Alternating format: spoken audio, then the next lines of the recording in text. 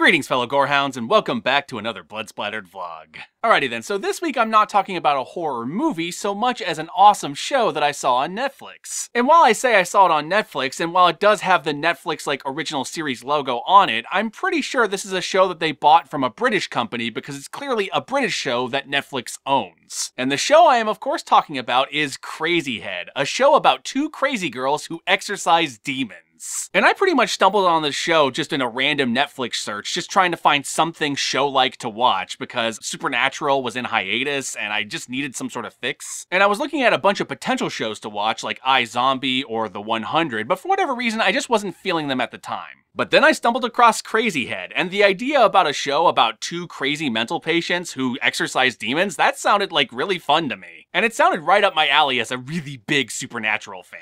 And little did I know when I clicked on watching the show that it's actually a straight-up horror comedy show. In fact, the show reminds me a lot of stuff like Kimmy Schmidt in that it's wall-to-wall great one-liners, one right after another, and does a really great job of taking some mundane situations and adding a supernatural twist to them and just making them fucking hilarious. And because it was a British show, I noticed it was willing to go in directions that American shows often don't. Like within the first few episodes, I see one of the main characters holding a dildo just kinda casually. That was pretty cool. And a lot of the humor is pretty raunchy. There's a whole lot of sex jokes in this show. Also a whole lot of piss and fart jokes, but it's weird how it sounds classier coming from British accents. And apparently the person who created the show is also the person who created the show The Misfits, which I've heard a lot of really good things about, but I haven't checked out yet. But yeah, without getting into spoilers, this show is about these two girls who befriend one another, and they're both seeing psychiatrists because they both seem to have problems with seeing things. But one of them helps the other realize that what they're seeing is not hallucinations, what they're actually seeing is demons. And that what they are these things called seers. Which essentially means they are not ordinary humans, they have this supernatural ability to see things. In other words, see supernatural things. And we're introduced to this concept of demons by one of their friends being possessed by a demon and them being forced to perform an exorcism on the friend. And when I say this show has raunchy humor, a good example of that would be that when they have to perform an exorcism on a person, they have to pee on the person who is possessed. Which leads to some really great, awkward, hilarious moments. But one of the really big things I loved about this show was that this was a show about two girls that was unapologetically about two girls. It didn't shy away from anything, including female masturbation and period stuff. In fact, for example, there are scenes in the show where the two main characters discuss what demon semen feels like. Turns out, it's pretty cold. And it was just kind of nice to see a show about two girls where they're not forced to fit some sort of teen stereotype. This thing ain't no Vampire Diaries, I'll tell you that. Oh, and by the way, another good example of the humor of this show is that the way they kill demons when they're not exorcising them is by shoving poles up their asses. That is literally the official method. So this show has a whole lot of unwanted anal penetration. Which might be the first time I've ever said that about a show that wasn't Oz. But yeah, so much happens on the show, and it's only 6 episodes long, so it's not even a long investment. I don't know what more to talk about before going into the spoilers, so I guess I'll just say, I highly recommend Crazyhead, especially if you're a fan of other supernatural comedy shows like Reaper. Because in many ways, this show actually reminded me of Reaper, but with girls. So yeah, it's on Netflix, and it is a show that Netflix owns. It's got the Netflix logo on it, so I'm pretty sure no matter what region you're in, you can probably watch this if you own Netflix. If not, I don't know how else to watch it, so you're just gonna have to figure it out on your own. And with that all said, my fellow gorehounds, let us move on to the spoilers.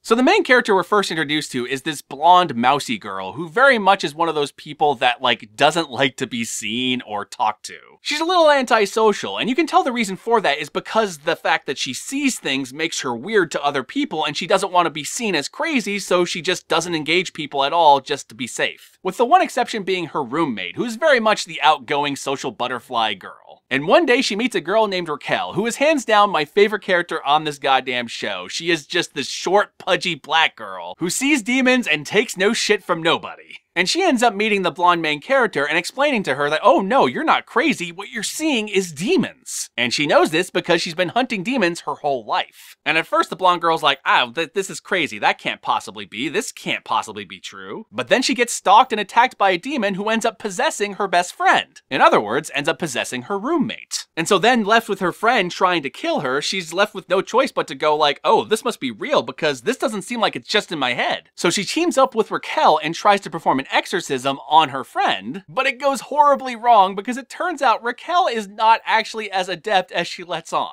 She's one of those characters that exudes a lot of confidence, but in reality just kind of stumbles through life and hopes for the best. And this ends up backfiring in a really bad way because yes, they end up exorcising the demon out of her best friend, but they also end up killing her and then resurrecting her as a revenant. And in this show's lore, revenants are basically undead people who thirst for blood. So they're like, fuck, what do we do now? So what they end up trying to do is trying to feed the friend like guinea pigs and like taking her off to this cabin in the woods and trying to figure out a cure. But then more demons show up and start stalking them and trying to kill them. And it turns out there's actually a much bigger plot going on underneath all of this, a much bigger plan, a much bigger scheme. Because the demons, what they want to do is they want to open a gate to hell and unleash hell on Earth. But they can't do that without a proper gateway, and the only way to open a proper gateway is with a half-demon. If a demon mates with a human and they have a half-demon, half-human child, they essentially become Carrie. Carrie with a mix of Firestarter.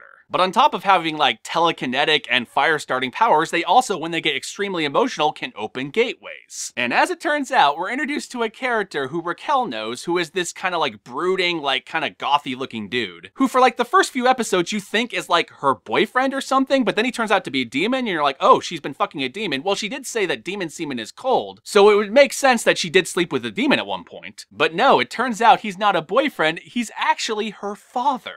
And Raquel is a half-demon, half-human hybrid. So say if the demons were to get her to emotionally react at, say, like the stroke of midnight on Halloween, then the doorway to hell would open wide up. And I believe at one point they have a joke where they say it would open up like a hooker's legs. Because like I said, this show's full of a whole bunch of raunchy humor. And yeah, I'm not going to tell you like where things go from there because needless to say, that leads into the climax of the show, which leads to some crazy shit. But I will say, I love every character in the show. Like there's a whole bunch of side characters that I haven't even gotten into that are really awesome. Like the main character has this one coworker who ends up helping them as the show goes on and discovering that, oh shit, demons and shit are real. And he's kind of the guy who's basically stuck in the friend zone with the main character. And I fucking love this dude because while he comes across like this like douchey, creepy guy, like he always ends up with a heart of gold in the end. And by that I mean he will always do something really big and grand and make you go like, oh shit, this is actually a really good guy. He just has zero social skills when it comes to talking to women. Also, he has no filter, so he's constantly like saying shit that he really shouldn't. Like at one point he ends up admitting that he jerked off into some naan bread. Like, what the fuck?